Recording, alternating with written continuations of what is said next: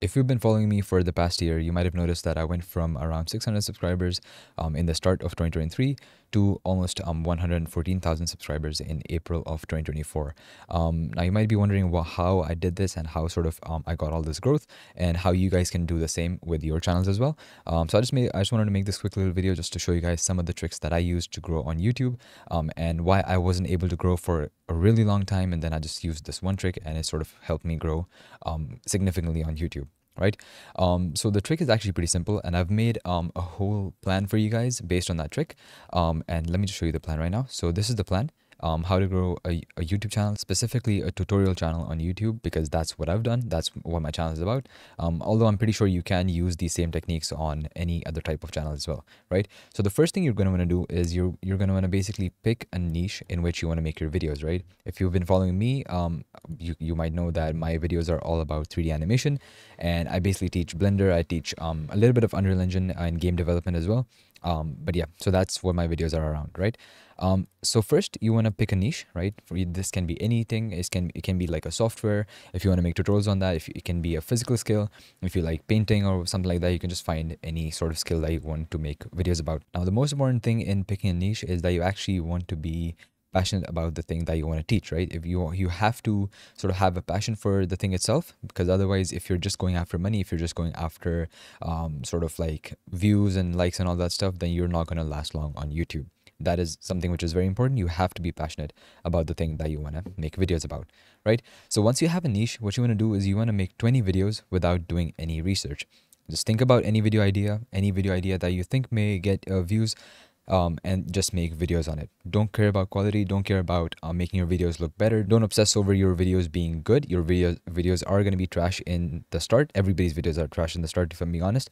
But you just want to make sure that you are focusing on quantity at that time, because what that's going to do is that it's going to give you the basic skills and sort of like the basic understanding of how YouTube works and how you can sort of make videos on YouTube. Because by the time you reach the video that is going to go viral, you have to make sure that the quality of that video is actually good. And before that, you obviously need quantity to build quality in your videos, right? Just make 20 videos without doing any research. Now, again, the number 20 is a little bit, it's just a general number. It might, in your case, it might be different because it depends on how long it takes you to make a video and how much time you're willing to sort of dedicate to YouTube. It depends on a lot of factors. So I would suggest you to do something around 20. So for some people, it might be less than that. For some people, it might be a little more than that. Then now comes the most important part. You have to find a market gap within your niche. Now, what exactly I mean by market gap? So if you, market gap is basically a business term.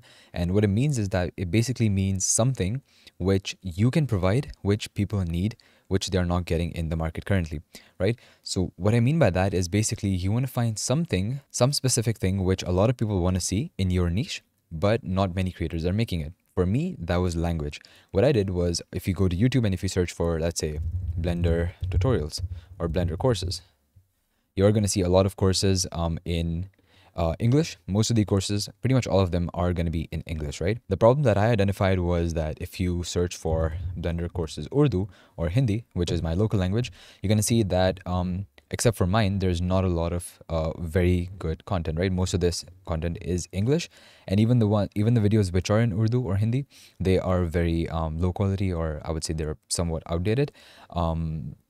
So what I did was I sort of identified that market gap. I was like, a lot of people in my country, they want to learn animation, but they can't find videos in their own local language. So that's one market gap that I identified.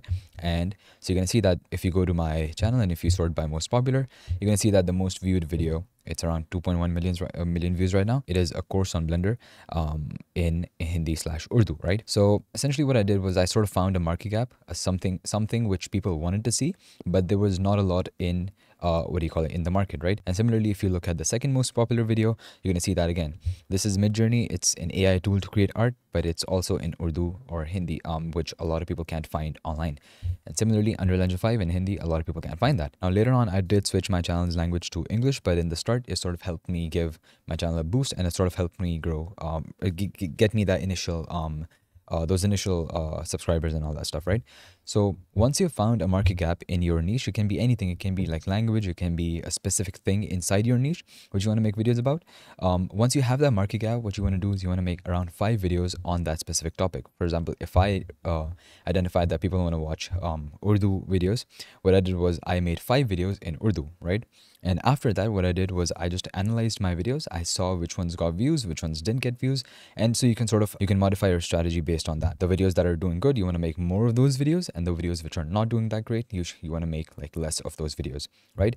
And after 5 videos, if you can't find something which really got a lot of views, what you want to do is you want to repeat the whole process. You want to make actually repeat from this part, right? Then you can find another market gap and you can make 5 videos on that, and then try to see which market gap gets you the most amount of views. Because oftentimes what's going to happen is that if you identify a market gap which is too narrow or too specific, not a lot of people are going to watch that. You might misjudge the audience's interest in that topic, and you might sort of make videos about something which is too specific, which is obviously not going to get that many views. So you want to try different market gaps, you want to try different niches, and you want to make five videos on each niche, five videos on each market gap, and then you're going to keep repeating until one video is going to go viral, and that's going to change the whole landscape of your channel. And then you can just focus on those types of videos in the future so that your channel can keep growing.